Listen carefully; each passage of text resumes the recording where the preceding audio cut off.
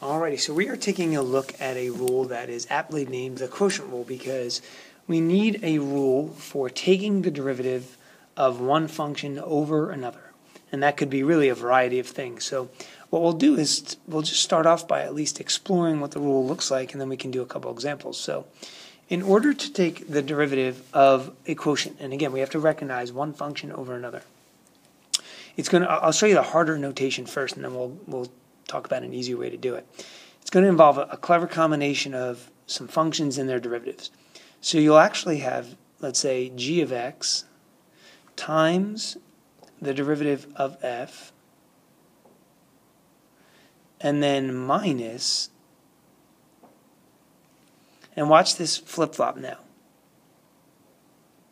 We'll say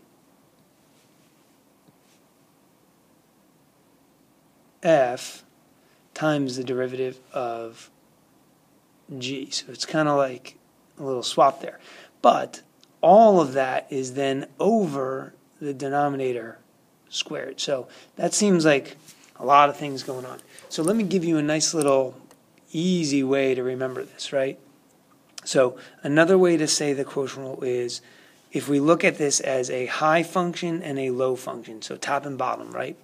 You can kind of say to yourself, well, it's the low d high, so low d high. So you see I'm just trying to kind of color code this a little bit, right? Low d high minus high and then d low.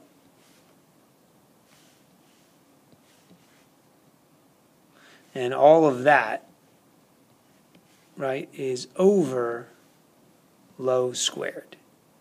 Okay, so say it with me, right? It's low d high minus high d low over low squared. Now again, you look at that and you're like, well, what does that even mean, right? So the d, every time I say d, that stands for derivative.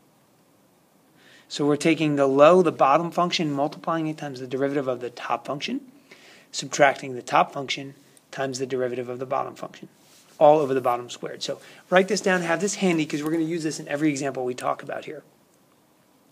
Okay, so first example, right? We have this high function, this low function, right? If you want to look at it as f over g, you could do that, whichever you want. So the way this works is the low times the derivative of the high. So in this case, it would be the derivative of x squared plus 1, and that's just 2x.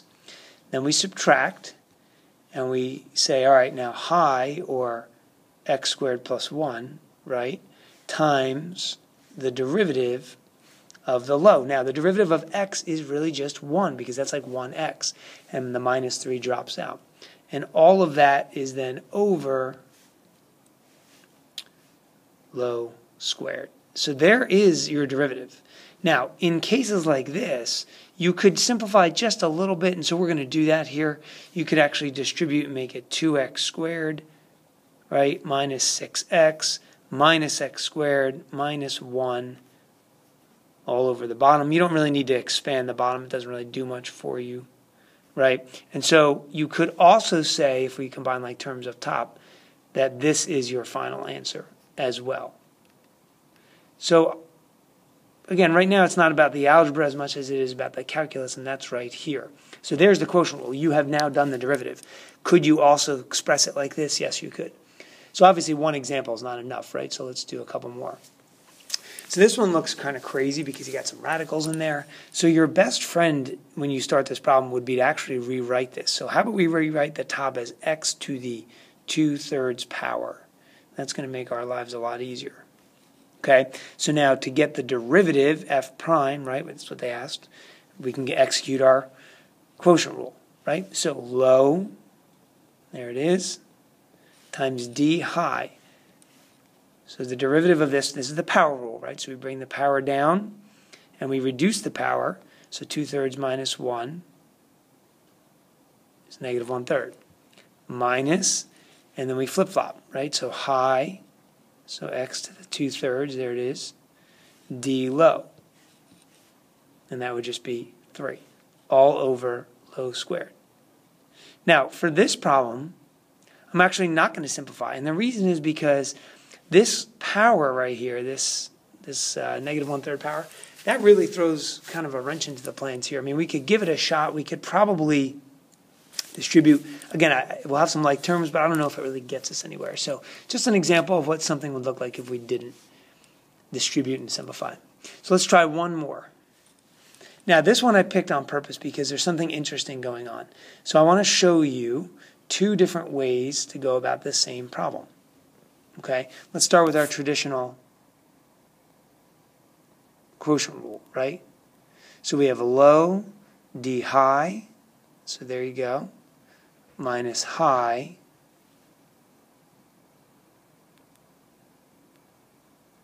d low, boom, all over low squared. So now they asked us to find g prime of 2, so before I do that, why don't I clean up a little bit? So 6x squared plus x minus 3x squared minus x all over x squared, right? Clean up a little bit more. You have 3x squared. The x's cancel. This is good, right? Over x squared, and lo and behold, you get 3. So even if you asked me to do g prime of 2, it would have to be 3 because there's nowhere to plug in 2. But let me show you something else that you want to be aware of when you do things like the quotient rule. If we had just started the problem just a little bit differently, if I had maybe written this, watch this. See what I did here? It's a little dangerous to kind of talk about this because I'm only allowed to split this up because there's only one thing in the bottom, no pluses or minuses. So watch this, still simplifying a little bit. You notice I get 3x plus 1. Well, now if I go to find the derivative of this, it's just 3. And so again, g prime of 2 can't be anything other than 3. So why am I showing you this? Only because if you recognize an easier way, you should take it. The quotient rule is kind of cumbersome. There's a lot going on there. So if you don't have to do it, why bother, right? So look for these opportunities as you're practicing, as you're doing some homework, and as we go through the next couple of days, because you could save yourself a lot of aggravation if you catch something like this. Okay, so now what I would do is go back into your notes, go to the quotient rule practice, get together with your group, see if there's anything you guys have to discuss, and then we'll pull it all together when we get back together as a class.